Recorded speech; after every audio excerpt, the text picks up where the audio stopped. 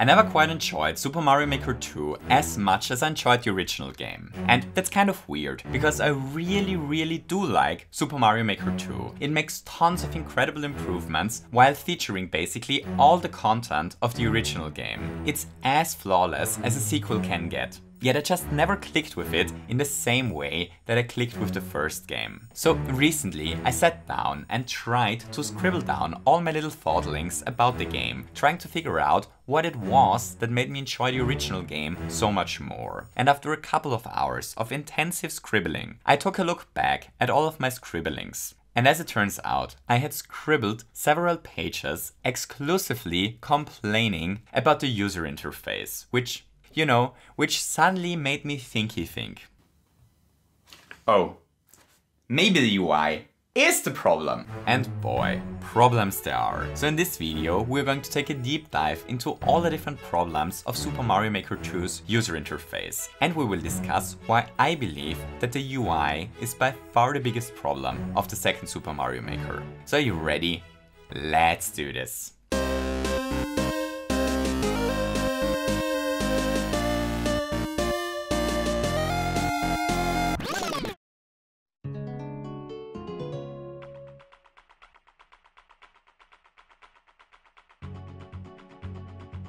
Ladies and gentlemen, I'd love to introduce someone to all of you.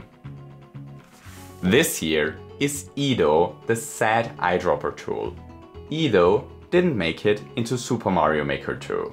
But the reason why Edo didn't make it into Super Mario Maker 2 is a tragic story of dumb decisions, catastrophic priorities, and horrible button layouts. It is the story of why Super Mario Maker 2's UI ended up being so messy. But we're getting ahead of ourselves. The sad eyedropper tool's story starts in 2015 in Super Mario Maker 1. So here's a question for all of you questionable folks.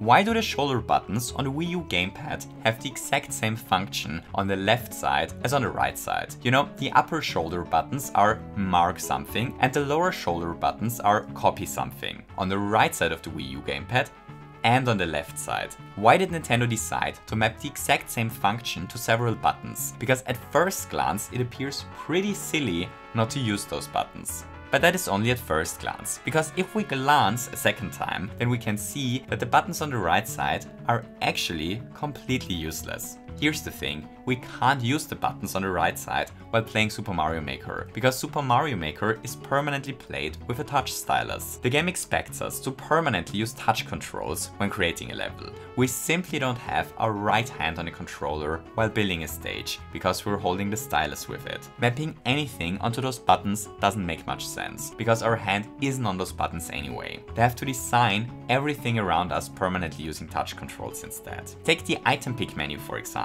The reason they designed this menu as a simple list is probably simply because picking an item from a list is one of the fastest ways to access something when using touch controls. From the menus to the button layouts, everything is designed around touch controls. And as far as I am concerned, that makes perfect sense. But here is where this hopefully gets interesting. Because in Super Mario Maker 2, the UI is designed around completely different principles. And this is where a tragic story of Edo the eyedropper tool becomes so much tragic. Let's take a look at how they designed the item pick menu in Mario Maker 2. Here we pick our items by navigating several radial menus instead of picking them from a list. Radial menus are a pretty inefficient way to access stuff when using touch controls. The original Mario Maker managed to show us over 60 different options to choose from in a single menu that we can open with the click of a single button. But Mario Maker 2 only shows us a fraction of those options once we open the menu. Suddenly there are 5 different menus to choose enemies from, each one only showing us 7 options. Suddenly there are 12 different sub-menus that we have to navigate just to find a single item that we want to use. Suddenly we can't even see all the gizmos at once anymore. When using touch controls, those radial menus are simply worse to interact with compared to the list menu used in the original Mario Maker. So the big question is now, why would Nintendo switch over to radial menus? Well, that is very likely because radial menus are fantastic when using a joystick. Navigating a list using a joystick is a horrible experience, but it works perfectly fine when navigating a radial menu. Hooray! So why do I bring all of this up, and what has all of this to do with our non-existing eyedropper tool? Well, the thing is, in Super Mario Maker 1, they designed the menus around touch controls, but in Super Mario Maker 2, they designed the game around mainly joystick controls with touch controls to support level creation. And thus, the menus in Super Mario Maker 2 are designed around the joystick. Except that they aren't, and this is where Ido's story finally reaches its tragic conclusion. Because if Mario Maker 2 actually were designed to be mainly used with joystick controls, then there is absolutely, totally no reason not to use the right shoulder buttons. You know, if Mario Maker 2 expects us to actually have our hands on the shoulder buttons, then it would be a really good idea if the game actually used those buttons.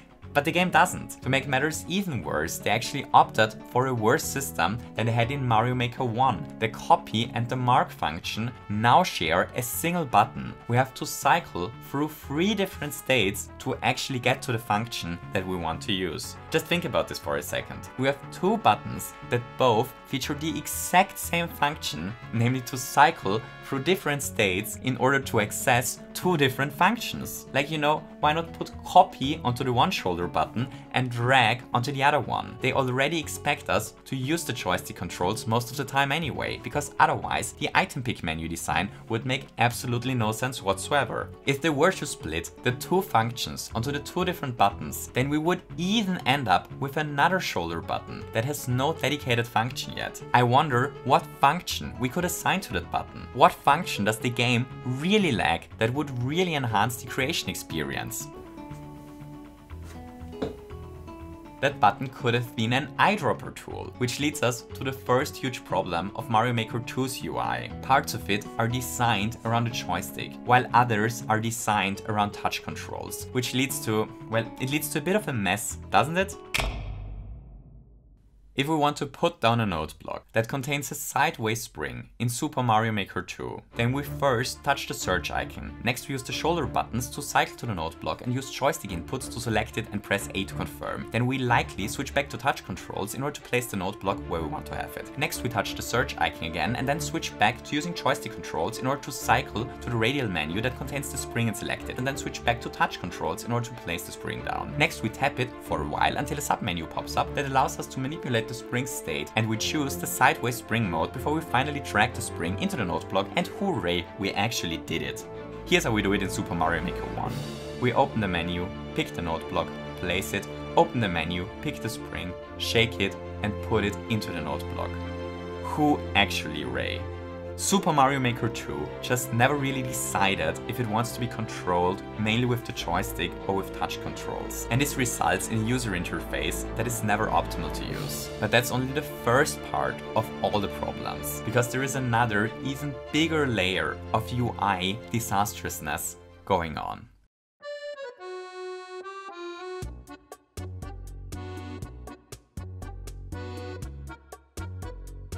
The right joystick doesn't fulfill a function in Super Mario Maker 2. The right joystick simply does the exact same thing as the left one. It manipulates the position of the cursor in the room. So here's a rhetorical question. Why?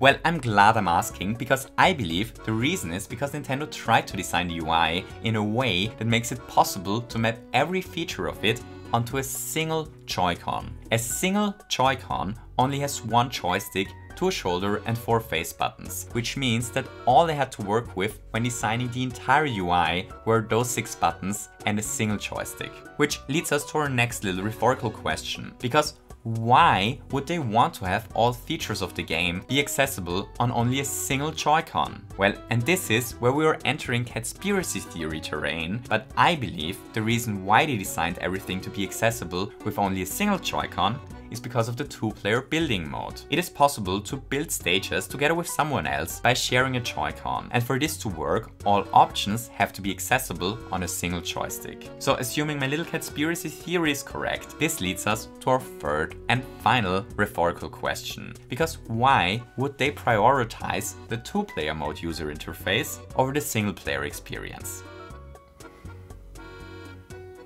Don't look at me like that. I have no idea either. About 99% of total creation time is spent in the single player mode. And the single player mode could really use this right joystick. There is currently no way to change the camera position in the room other than using the cursor. But often there are situations where we want to change our view in the room without changing the cursor position. Like for example, whenever we want to look at another area of the level, just scrolling around would be a perfect feature for the currently completely useless second joystick. Yet the right joystick fulfills no unique function in the game. It is so weird to have a completely unused joystick on the one hand, while there are very obvious useful features that could be mapped to it on the other. So here comes a bold claim. But I honestly believe that I have thought more about Super Mario Maker 2's right joystick mapping than most people have in their life. So please consider me to be an expert on this issue. And after long hours of studying and meditating over the joystick functions, the only reason that I can think of why Nintendo would ever decide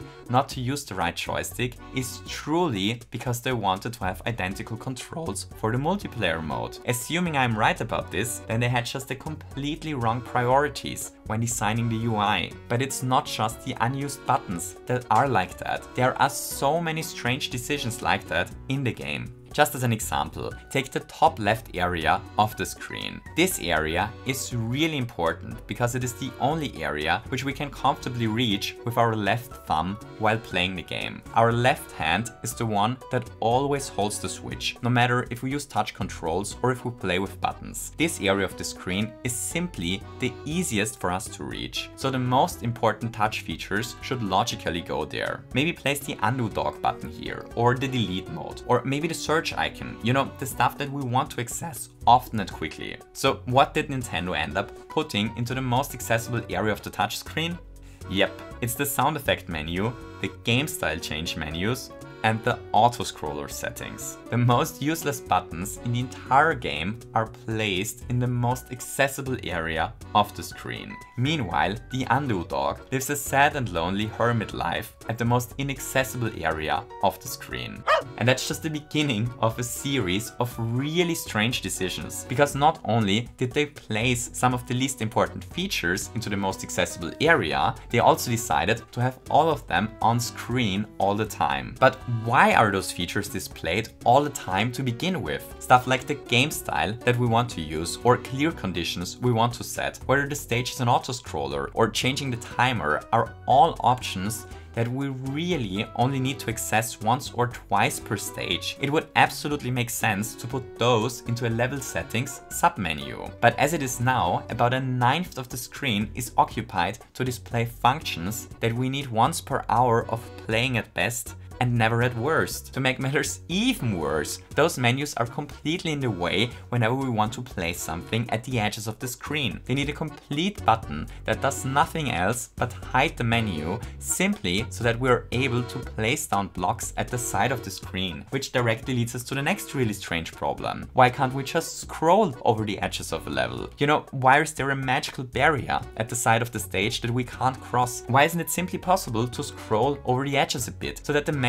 is never in the way? There are so many things implemented in strange ways or missing for no apparent reason. Why is there no fill in or a draw a straight line tool? Why can't we place blocks anymore once we are at the furthest zoom level? The feature select menu for the items is great, but why isn't it possible to quickly shake items to change their state anymore as well? There are just so many strange little problems with the whole way the UI is designed. There are tons of features that would be great to have quick access to while we have unused buttons. There are buttons dedicated to hiding the menu, while the menu takes way too much space to show us things that we rarely want to access. There are design decisions that were likely made so that creation in the multiplayer mode has access to every feature, while there are missing features in the single player mode. There are just so many strange problems, some because of wrong priorities, some because they didn't question if copying Mario Maker 1's layout actually made sense, and some just for no visible reason at all. All those strange little kinks of the UI add up over time and make using the interface this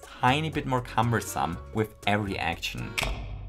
But this is still not the final problem of the UI, because there is this one final thing that is hurting the creation experience the most.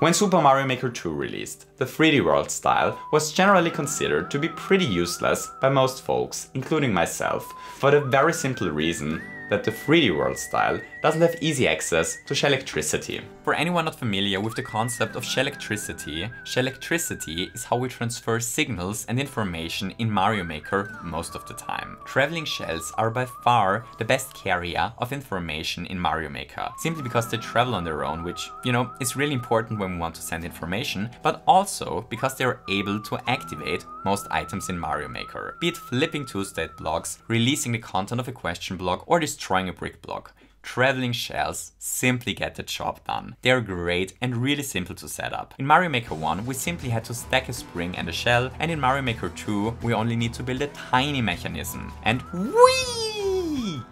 Here we go. In the 3D World style, however, there is no easy way to gain access to shellectricity, because in the 3D World style we simply cannot place down a single shell. There are traveling shells in this game style, but we can't access them in the editor. So here's the multi-million coin question. Why would they do this? Why would Nintendo decide that we aren't allowed to place down shells? Like this totally real one. Well, let me show you what I believe to be the reason why we aren't allowed to place down shells in the 3D World style. It's because shell mats aren't part of 3D World. The effect looks even worse than I imagined it would, doesn't it? I believe Nintendo decided not to allow us to place down shells in 3D World simply because the shell mat item isn't part of this game style. They didn't want to have an item that works as a power-up in one style to only be a gizmo-like item in the other one. They tried to keep the game simple, and the result is that the game got ridiculously unnecessarily complicated because of it. Because here's the plot twist.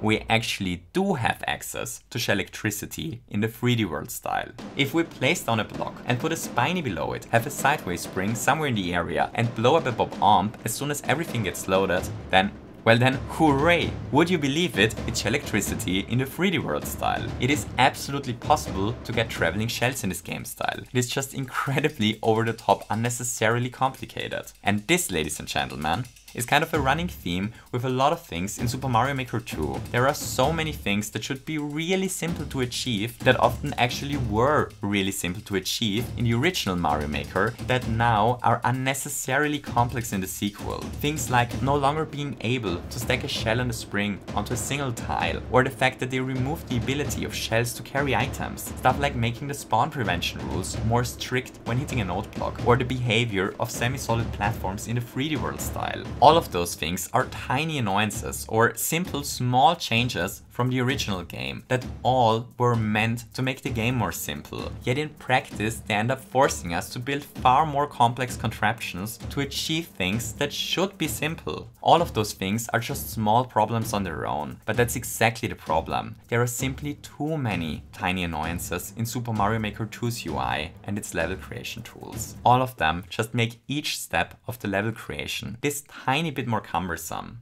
Just so that it doesn't go unmentioned, there are dozens of things that Nintendo drastically improved with Super Mario Maker 2. Stuff like all the amazing new items or the scroll stop are fantastic additions. But you know, for every step forward, Nintendo also took 2 steps backwards, which might as well be their new company slogan, now that I come to think about it. Super Mario Maker 2 is a worthy sequel to Mario Maker 1. The game is a straight up improvement over pretty much every aspect. Playing stages online is much more fun. Exploring amazing worlds built by other creators is a beautiful experience. The game features an insane amount of great new items, much more graphical variation, and it offers much more depth than the original Super Mario Maker ever did. It is a perfect sequel with one gigantic flaw.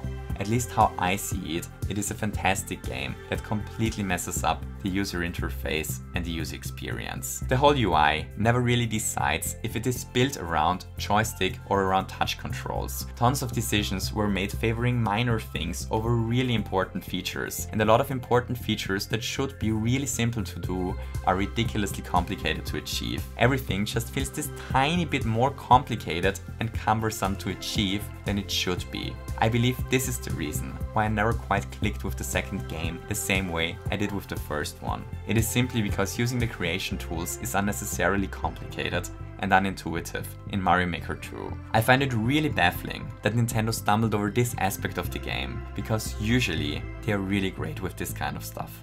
At some point in the very distant future, Nintendo will probably craft Super Mario Maker 3. My by far biggest wish for this hypothetical game is simply that Nintendo manages to make the level creation process in that game as straightforward as it was in the original, because holy fuzzy would I love it to toy around with all the amazing features of Mario Maker 2 using an UI as flawless as the one of the original game. So here we have it, why the level creation UI is, in my humble opinion, the biggest problem of Super Mario Maker 2. I hope you enjoyed this little video. If you did, don't forget to leave me your thumb. And maybe you feel especially like interacting with the user interface today and want to hit the subscribe button as well. I hope that all of you have a wonderful day and to see you soon. Goodbye!